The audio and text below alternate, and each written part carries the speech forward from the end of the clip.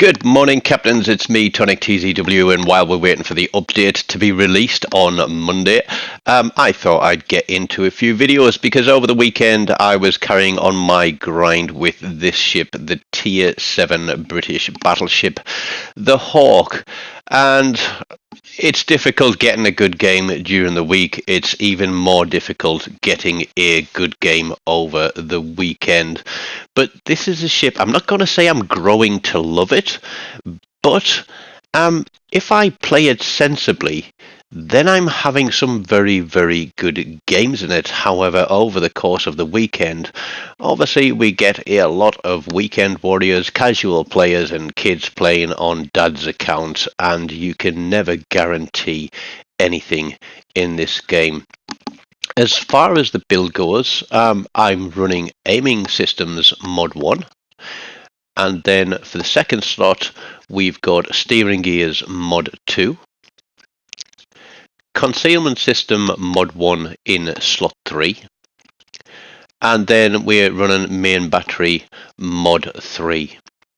Captain wise, we've got John Fisher with his Furious Temper running Flammable Cannoneer. Second skill, we have got Gyrating Drill Bits. Then we've got Reformer. Master Mechanic in the fourth skill. And then Fight Fire with Fire in the last slot. And as inspirations, we're running Azure Lane, Colorado, I think is at 16.3, and Charles Madden, who is also at 16.3. John Fisher there, currently at 15.3. We're on Haven. It is domination, 4 destroyers on each team, and I'm thinking, great, you know, DDs will play the caps, they'll spot for us. Yeah, how wrong could I have been? Now, I was sending a message to somebody and the game had actually started, so we're almost a minute into the first game. One of the things I do know about this ship that I can remember from the stats is it has a 46% fire setting chance, which is very, very high.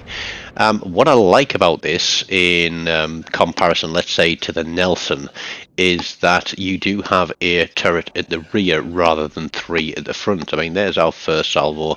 We've got a fire on the Consolation, but I'm looking around the map at what's going on. You know I always do that. I've got one eye on the minimap. I can see we've got 2 destroyers pushing Charlie Cap.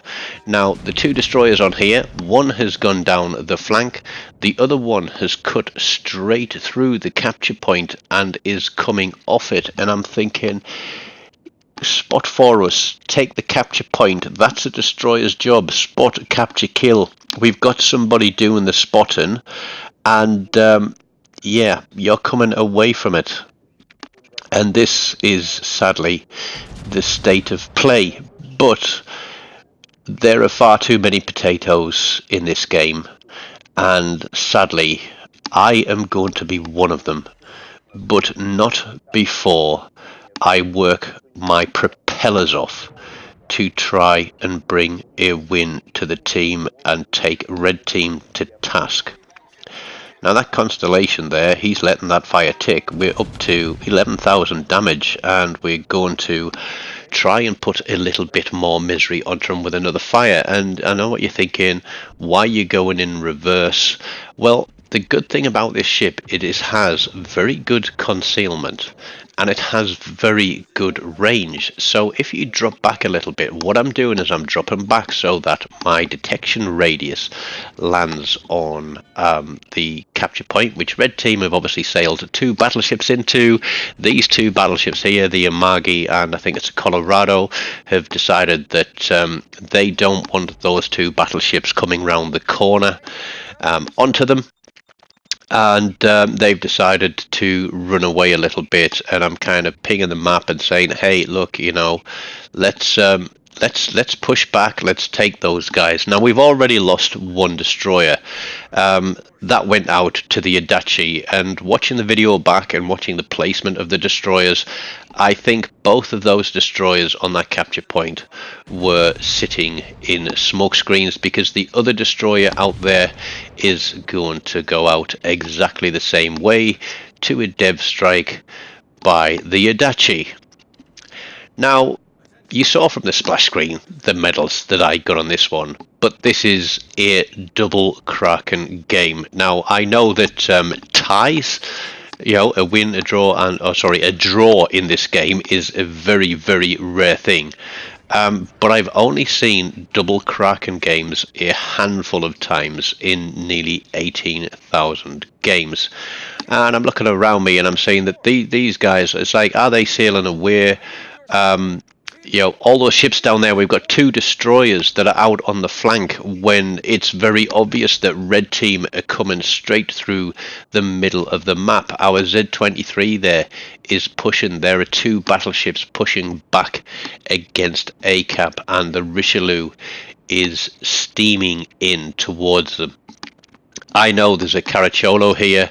What I don't know, but has just been revealed to me, is that I am located, which means that yes, I am the closest blue team ship to a destroyer, and it is the Scone. Now I know there's a Caracciolo in front of me in that smoke screen. I don't know which direction he's going to go, but I'm going to have to take a shot at this Scone as he comes round the corner. And this was a bit of smart play, but not entirely intentional, because we give him a slap, we don't quite kill him. Had that been HE, we might have, but I try to get locked on this Caracciolo, thinking my secondaries will pick up the Scone. I can turn in, because I know I can soak some torpedoes from that Scone. We land two torpedoes on the Caracciolo, and I'm looking to try and get my guns round. He was looking at me. We've got the reload coming up, and that is him gone. Now, I'm quite sure that we could have picked up that Scone had those guys not picked up a very, very cheap kill. And still, our destroyers aren't going anywhere near the capture points.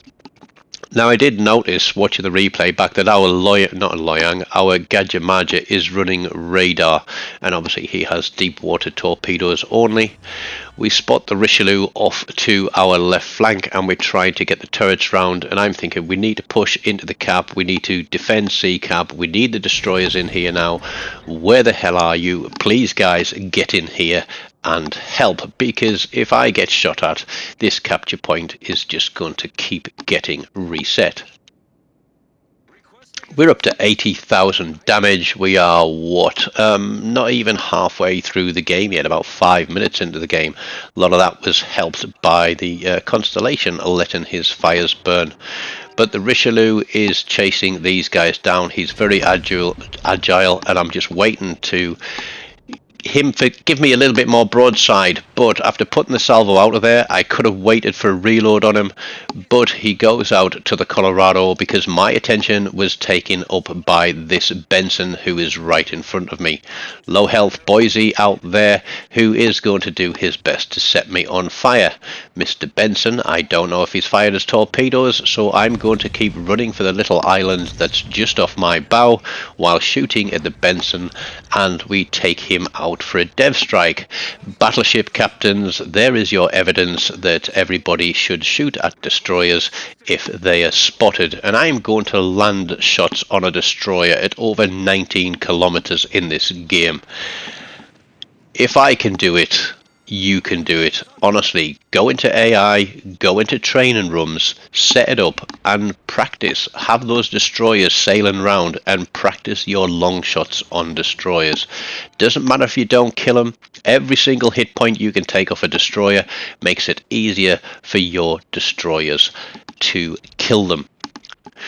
Now we have lost everything on the other side of the map. There is one battleship heading across there on his own. Both the destroyers have decided to come in onto this capture point, but I don't want to get burned down by this Boise. We led him a little bit too much there, and this could have been a much higher XP game had I stayed in this capture point.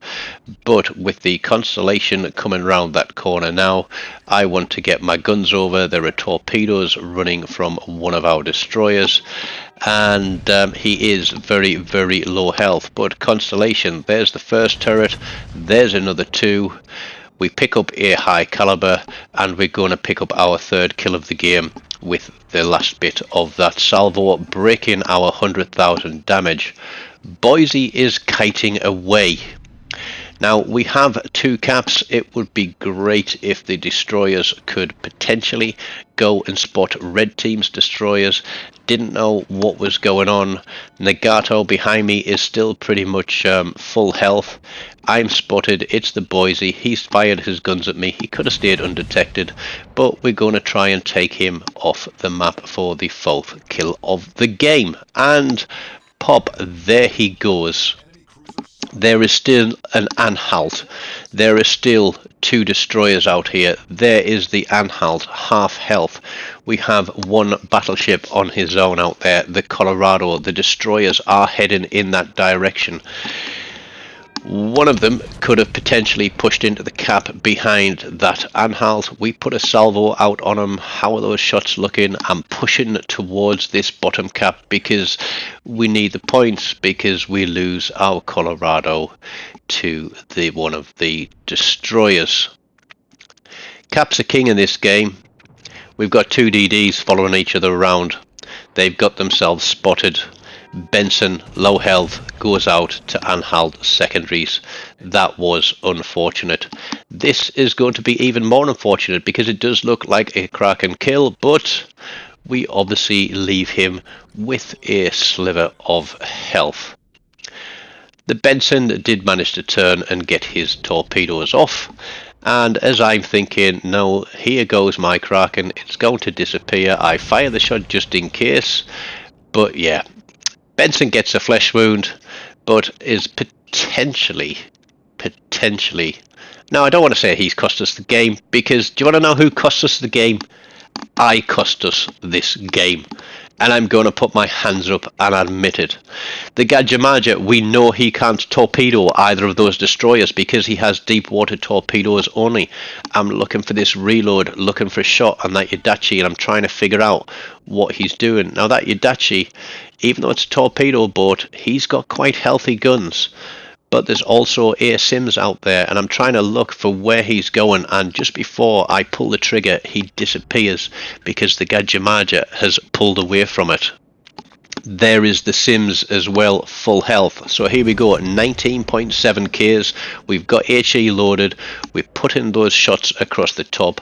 The Nagato is doing the sensible thing, and he's going to push through to Bravo Cap, and we are actually going to land those shots on there. 2 hits, 1 fire. We pick up a Confederate with it. If there's anything to say that I've been working the ships on this map, it is that Confederate medal, because that is at least 20% damage from 6 different ships in the game. But our Gajamaja goes down to guns.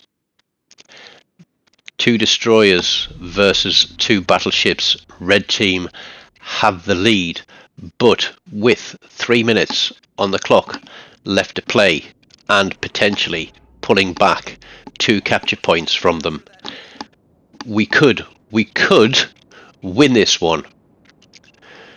Now the way I would play this if I was those 2 destroyers is I would split 1 cap each, 1 after the Nagato, 1 after me, and this is what I thought they would do.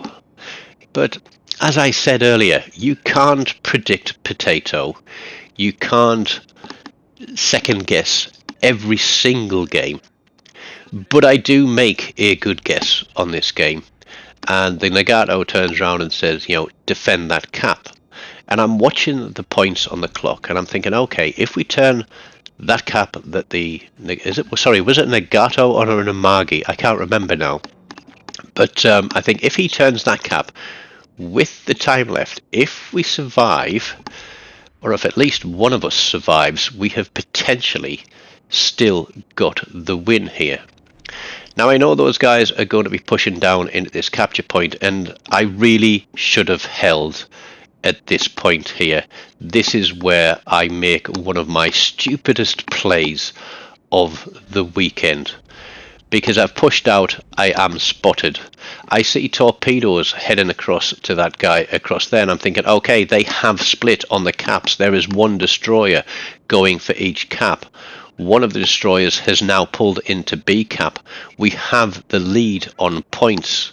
We can do this. All I need to do is defend this capture point from one destroyer. There it is. It's the Sims. He's already taken a hit. That Gajamaja barely touched him. I think the only hit points he's lost are the ones that I took off him with that 19.5 kilometer shot. We blind fire with the next turret, and we're trying to swing that torpedo around to try and flush him out the smoke screen. But no, there's the Adachi, and this is where my heart sank, because I knew that I was going to die.